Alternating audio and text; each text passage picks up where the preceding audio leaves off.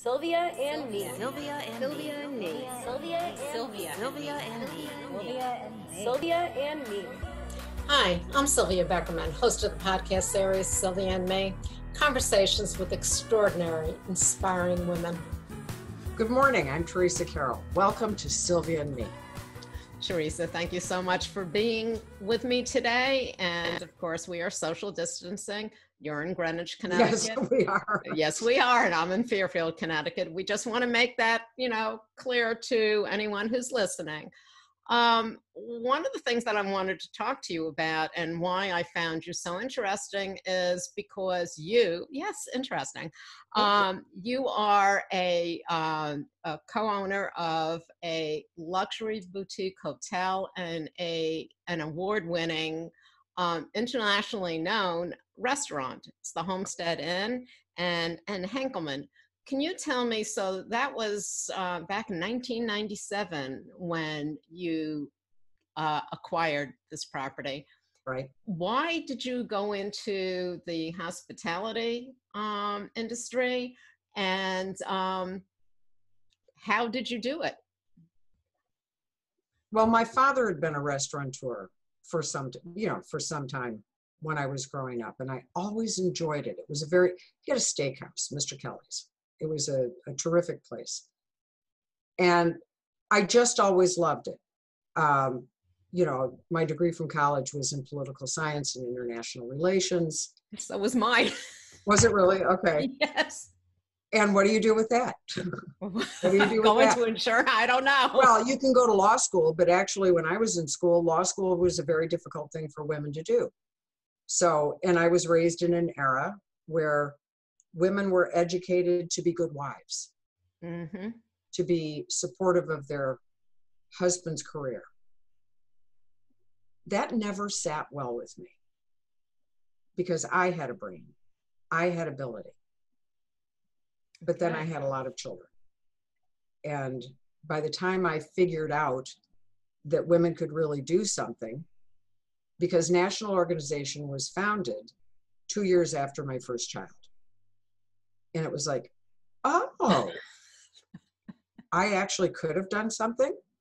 Okay. So I raised my family and adored every minute of it, loved it, was very involved in their lives. But by the time my youngest was in maybe third or fourth grade, I thought, I need to do something. I don't want to sit at home all day, and I'm tired of doing laundry, and I'm tired of just but I still want to be a good mom. So I went into business for myself. I had a casting company in New York. I cast commercials for years and loved that creativity. And I had acted previously. I'd been doing commercials for a number of years on camera. And I didn't have any great talent, but I was lucky. Cars downsized and models couldn't do them anymore. So they needed shorter people. It didn't giraffe the car. So I went into that business, and I absolutely adored it because I adored watching people with this passion. They had passion for what they were doing. They had theater dust in their veins. I never had that. That was never my thing. I was capable of doing it. I did it. And I was fine on camera. I mean, they had a passion for it. And did that for any number of years while my kids were in school, because I could then be home, cook dinner, and be with my family. Well, that's one of the things that being a mom, we always think about. Right. I was a single mom, so I didn't, it was a little bit different, but you want to, try to have some kind of career or work that can fit into your responsibilities of also being a parent. So go on. So when did you find your passion, or, did you have a journey looking for it? Yeah, no, I did have a journey looking for it. I'd found a location and a business that I loved on Greenwich Avenue in Greenwich, Connecticut, and really, really wanted to do it. And then I started doing the business plan, and I thought, I don't know that this is going to work. Parking was a problem. I just didn't know. And what it had been had only attracted daytime business. And I thought, well, you're not going to make any money on lunch. And so I chose not to do that, but I kept my eyes open, and then met Thomas Henkelmann, who is my partner. And he's a world-class master chef. So it sort of alleviated that portion of the chemistry of what you need in hospitality. Okay. And other than my father's restaurant, hospitality was sort of not anathema to me, but it was something I didn't know. I didn't know well. But I knew I was suited for it. I'm from Michigan originally, and so was raised with a very Midwestern ethos and culture. And so we like people from the Midwest actually like people. So we like to talk. We like to say hi. We like to find out about somebody. And I'm really very interested in people. I think that 99% of the people you meet have something to offer. That's very true. You learn. Yes. You learn from them. And I love learning. And so you have an open mind. Yeah. Well, and I just plain like people. I enjoy being around them. I enjoy my solitude as well, but I really do enjoy being around people. So Thomas and I sat down and we did a business plan, and we were looking for properties, but the business plan was in place. It was the numbers that needed to be run when we found the particular place. We knew what we wanted to do, how we were going to do it, and sort of the vicinity. We didn't want to go into the city. And Thomas is, he's a grand chef. He was in the city. He was at Maurice at the Parker Meridian, was the executive chef. He was brought over from Europe by Mark Haberlin, or Paul Haberlin, the father, who was the first 3-star Michelin chef in the world. Okay. So, yeah, or in France. I'm sorry, in France or in Europe. France. Yes. And, so the idea to have somebody like that was pretty exciting. So we ended up finding the property in Greenwich, Connecticut. It's it's a gorgeous property. It is. It has 4 separate buildings. The main building, or the manor house, has the restaurant and 9 rooms upstairs. The carriage house has 8 rooms and suites, and the cottage, which has a boardroom and then another guest room, and then we have a barn and 3 acres of property, almost 3 acres of property. So we then set about finding investors. We could do part of it, but we couldn't do all of it. So we found our investors, and boy, were we fortunate. Boy, oh boy, were we fortunate. We've all been together now about 24, 25 years doing this, and they're brilliant. And we actually work with 2 of them. There's a group of 11 that sort of formed a syndicate, but they all have different percentages. But the 2 that we work with were global bankers, but in the banking sense, right, and knew their stuff. They had worked with Paul Volcker to clean things up for the country. I mean, they're good. They're good. Sounds like working with them was like getting a PhD. I learned more about that kind of finance and high-end finance, and I will not ever claim to truly understand it or even like it, but you need to know it. And it took a long time. I mean, it was a tough road to hoe. And my side's more creative. That's what I know that. And we'll get into that in a second. But I wanted to go back to what you just said, is the fact that you might not understand all of it, but you knew you needed to know it. Yep. And that's one of the things that women have, going back in the 70s, women weren't allowed to do anything without a male co-signer. Right.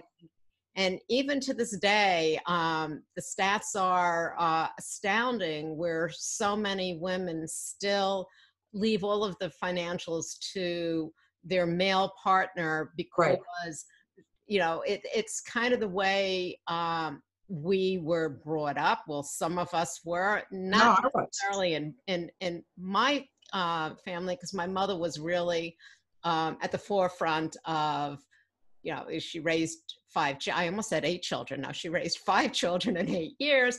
And then Right. when she was in her 40s, went to college and in 8 years got her PhD.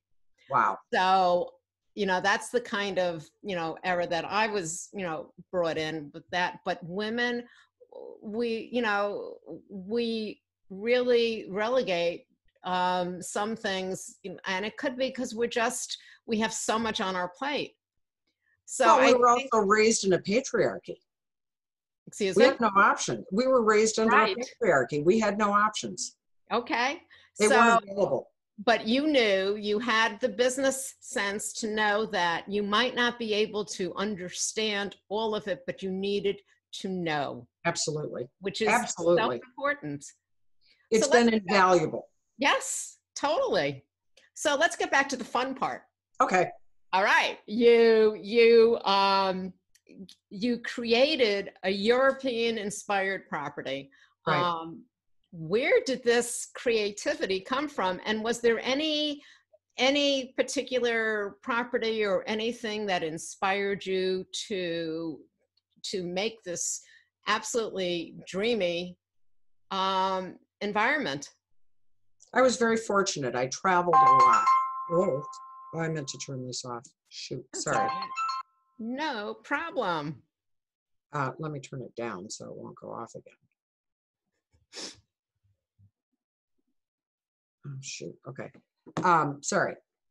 Anyway, I traveled a lot, spent a lot of time in France, more time in France probably than any place else, Italy and Germany. And I love food, so I ate everywhere and I watched everything. And there were things that I just adored and wanted that ambiance, but perhaps without the same European formality, because I also am American and I understand what Americans like and what they don't like. Americans don't dine for hours. They don't like waiting between courses. They don't like, they want it lickety split. So I had to incorporate all of that into the service, the kind of service that we gave. Design, I was a designer as well while I was raising my children. I'd been in a design, and I love it. I have personally my own bent and what I like, but I can do whatever anybody needs, or did do whatever anybody needs. And I enjoy it. I just put myself there. And for me, our property is like a big outfit. You go to your closet, you pull together the top, the pants, the dress, the jacket, the shoes, the purse, and the gloves, whatever you're going to do. And you know what colors work for you. You know what colors work in general. And my fort, as it were, my forte, is color. I love color. I love deep gem tones. Yes. But tertiary. I don't want them to scream in your face. I don't want it to be a bright anything. I want it to blend. Mm-hmm. And I think I accomplished that at the property. Also, because I was able to travel, the property is very eclectic. It looks like Currier and Ives on the outside, but it doesn't inside. It's a real blend of the old, the new, the foreign, the domestic, what have you. I've got architectural pieces of furniture. I've got Asian, certainly a lot of Asian because I enjoy it. I have French. I have just about everything. So blending.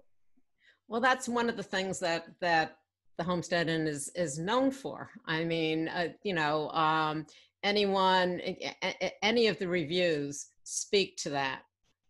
Oh, that's nice. Thank you. So you're a full-time working, you're building this boutique hotel and restaurant, and you also are a mom. Right. How were you able to incorporate what passion, because it sounds like this is your passion. That's a passion. And how were you able to incorporate that in raising a family? Well, I didn't have to. My son, my youngest child, that I started working when he was in maybe third or fourth grade, left for college the month that we opened the property. Okay. So I never felt that empty nest. I missed him terribly, but I was busy. I was terribly busy because for the first 6 years, I didn't take a day off. I was there 7 days a week for long hours. Yeah. One, because it was a learning curve. There were things I just didn't, I was surprised. Every day I was surprised by something. And I had to figure it out. How did this work? I made mistakes. We have to make mistakes. Otherwise, we'll never know. If you go through life perfect, which I don't believe in that, Right. and you never make mistakes, you never know what could be better. Right. Absolutely. So the timing is everything. Right. And the timing of you being able to start living your passion was perfect. That really was. Yeah, it was. It was sort of divine timing. It just happened that way. Now you're a woman in business, right? With a business that is award-winning, a business that at that time was just being built, as you said, for the first 6 years. You didn't take a day off. Right. How did you find that as a woman in the hospitality industry? You have your investors, which you say are a dream. Was there any difficulty that you might have come across up against, being a woman in business? Yeah, being listened to. Bingo. How did you get around that? I still am not around it. Okay. I'm still not around it.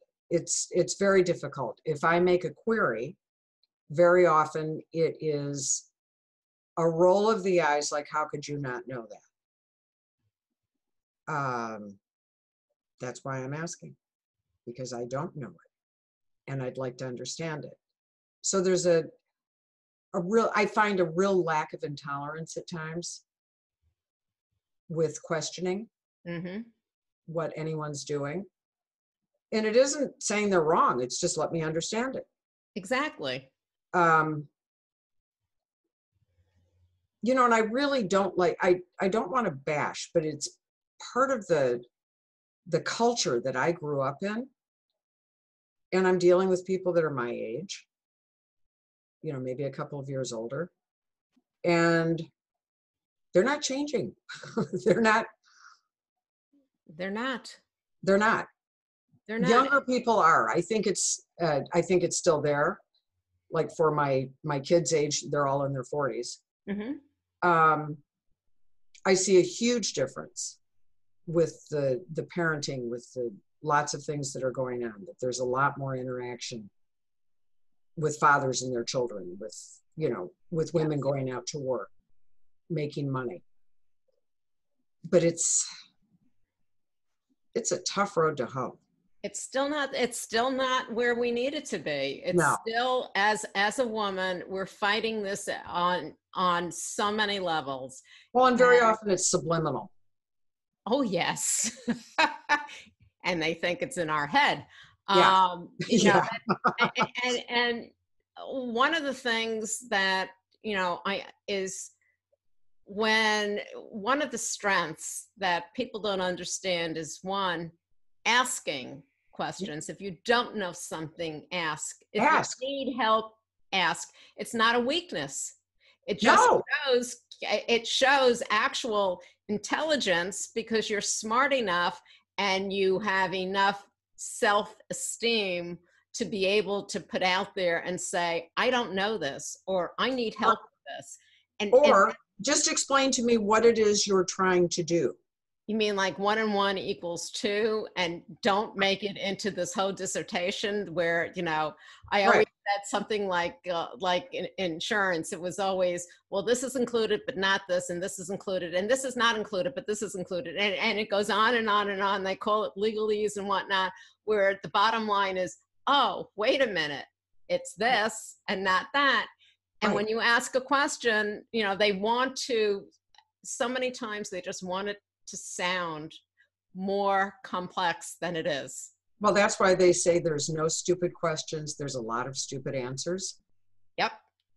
Again, bingo. And as you know, I see women more, what women are doing more than they did before is they're learning to put themselves out there and ask.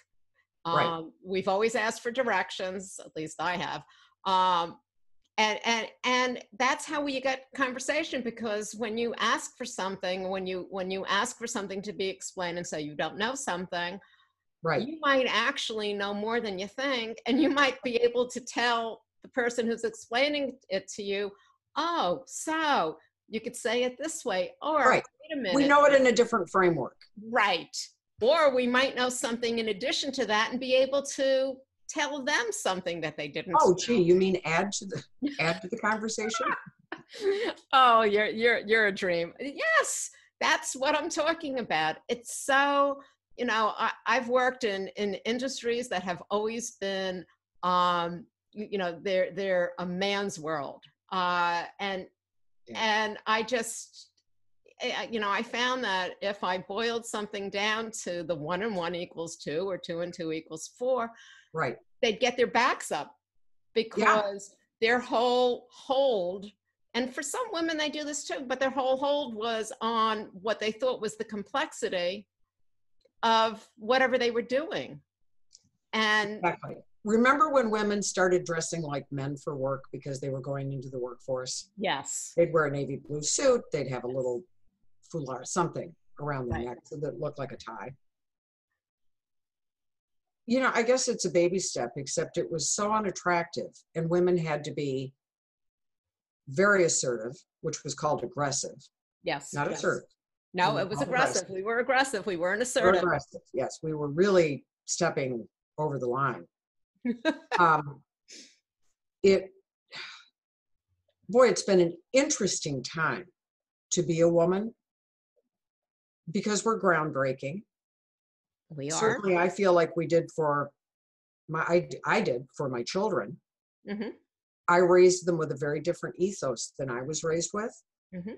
And they in turn have moved that forward with their families and are raising them with a very different ethos. You know, women have been contributing for generations, for centuries, without any credit. No. And very often women are the power, but have never been given any credit. Exactly.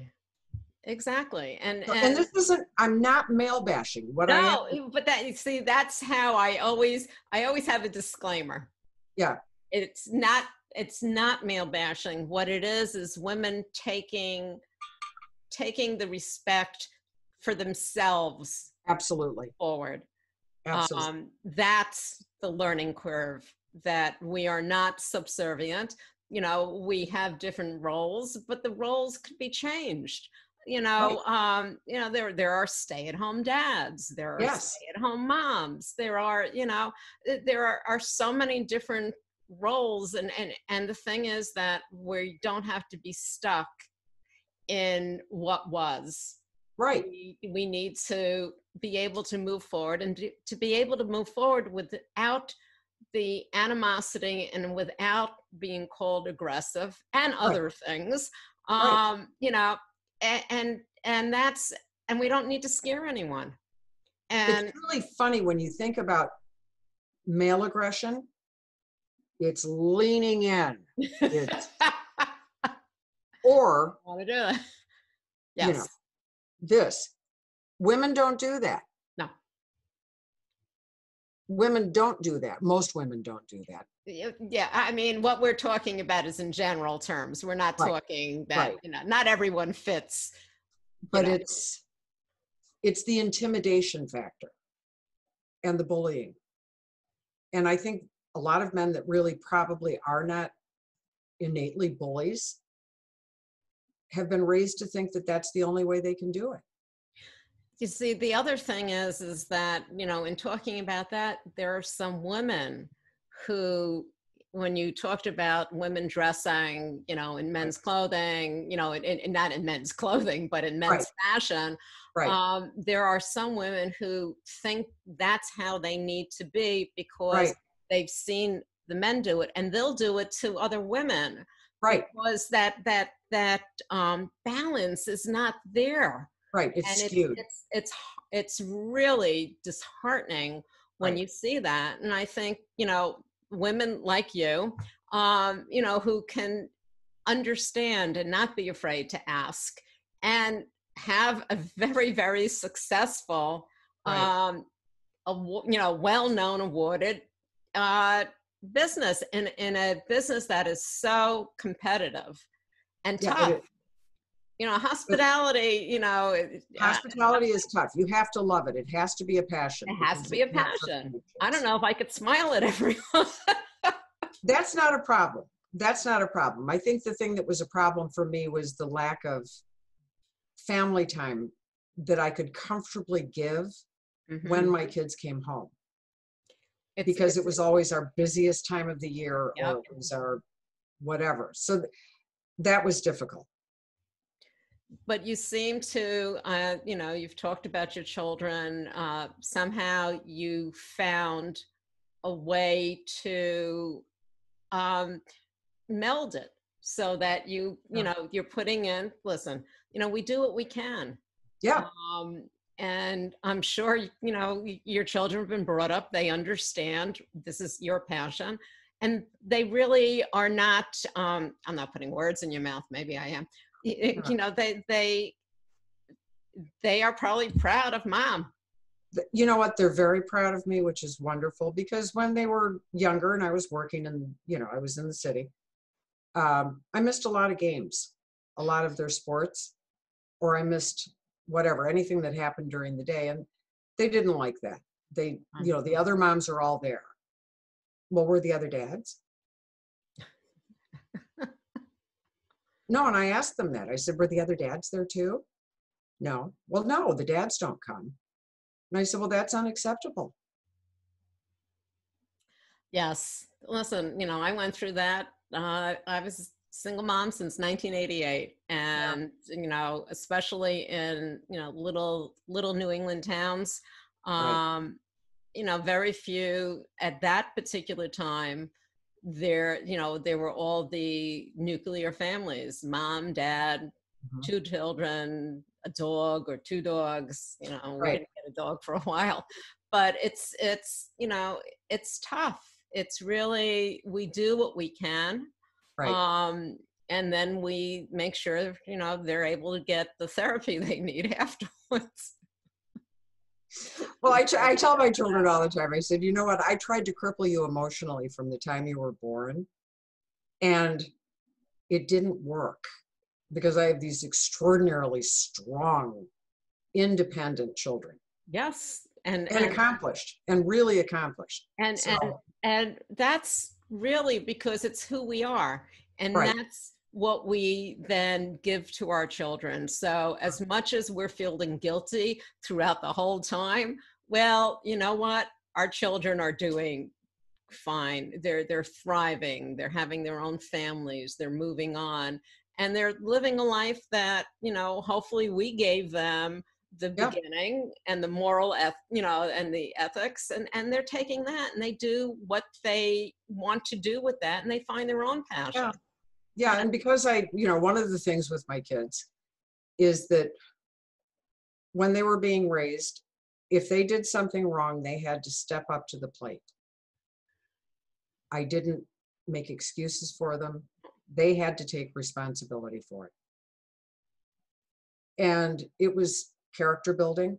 They didn't like it because other parents would step in and I wouldn't.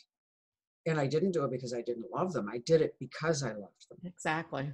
Because I wanted them to be whole, happy, healthy adults that had integrity, that had values, that had character.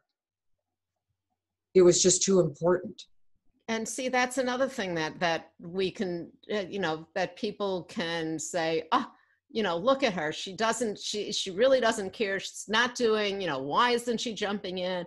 Why isn't she saving her child? Why isn't she, fighting, Right. That's what, first of all, people shouldn't, you never know what's going on. And the other thing is I think, I always knew that I would jump in when needed. Right. But they needed to fight their own battles, stick up for themselves, figure out what they did wrong. But their safety net was knowing that when push came to shove, you were there. Yeah. I was their advocate, but I wasn't their savior for everything in life. Well, I wasn't their litigator. Oh, I like that. Okay. It's, what is this? It's the beginning of a 3-day weekend. I can't think of big words like that. we're on vacation from. Some of the other things that I wanted to go into. So you have had a very, very successful career, living your passion, going through, a learning curve, which I'm sure there are still things that, well, if I don't continue learning, it's all over. We're in the midst of a pandemic, and we are actually recording this. We're having this conversation on the Saturday before Memorial Weekend of 2020, in the midst of this pandemic, this crisis, where some businesses, some places are just sort of reopening, some life is just maybe reopening, and we're all in an unknown path. Right. A couple of things, how do you see, what do you think about this gradual opening, and how do you see it going? You're in the hospitality industry, which has been hit tremendously hard by this pandemic. It has. I have no control over coronavirus. None of us do. So I leave that alone. What I have control over is how I respond. And my response is that people's lives are far more important than my making money. It's not that I wouldn't like to, but I'm not going to jeopardize myself or anyone else to do it unsafely.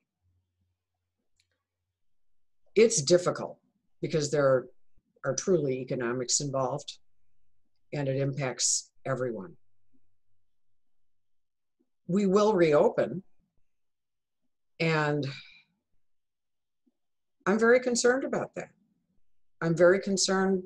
I see people now for the last week, because we were ready to reopen. Right. When I drive somewhere, if I have to go to the grocery store, they're not social distancing. They're wearing masks, sort of in a half-baked way. Yeah. I don't know. I feel like a lot of people put their hands over their eyes like a toddler, thinking the virus can't see them. Well, the virus can see you. It's a miasma. It's there. It's everywhere. And we need to deal with it. We need to deal with it responsibly. So we're going to deal with it responsibly. Okay. I was thinking actually before we came on that when people start coming back to the restaurant, we don't need just the name of the reservation. We need the name of every person and a contact number. Very true. Because we need to be able to contact trace. or whoever is doing the contact tracing needs to do that. Exactly. This thing is very, very scary, and it's very invasive. It's invasive of personal space. It's invasive it's invasive of just about everything. Life Yeah. as we've known it. Well, we're going into a whole new world. Yes, we are. A whole new world. And I think it's a world that 10 years from now, we won't recognize exactly just how profound it's been. I think there are lots of institutions that are going to crumble, not do well. And I think it's up to each one of us individually to forge our path responsibly, with character, with ethics, and with empathy. I fully agree. I like how you're approaching it, because it is about us, and it is about really not just protecting ourselves, Right. but not putting other people in harm's way when it's not necessary to. When taking the precautions, is to me the smart thing to do. Right. And it's not me, it's we. Yes. We. It is. It's we. It's we. It has, I think this has brought together more people in thinking of a we than a me, and oh, woe is me. It's a we thing. No, it's not woe is me. And I hope people don't feel that way. Yes, it's very uncomfortable to say, oh my God, how am I going to pay for everything that I've been paying for, and being comfortable with it for years? How am I? That's a horrible position to be in for anybody, and to have that kind of strain. But there are people out volunteering. There's people feeding other people. There's people cooking every day so that other people will be able to eat. It's done through synagogues. It's done through churches. It's done through all sorts of organizations. There's a lot of empathy that's moving through. And I read something very interesting the other day. There are people that are humbled, and there are people that will be. Yep. It's a whole new reality. Yeah. For a lot of people. It's a whole new reality. Well, it's a way to figure out what you really value and who. What's important. I couldn't agree more. Theresa, this has been wonderful. Sylvia, thank you. I've enjoyed it. I think you're a woman who goes after what she wants in a way that has brought joy to other people. As I said, your hotel, your luxury hotel, and the restaurant, it gives pleasure and joy to so many people. And it's it's a beautiful place. Thank you. So thank you so much.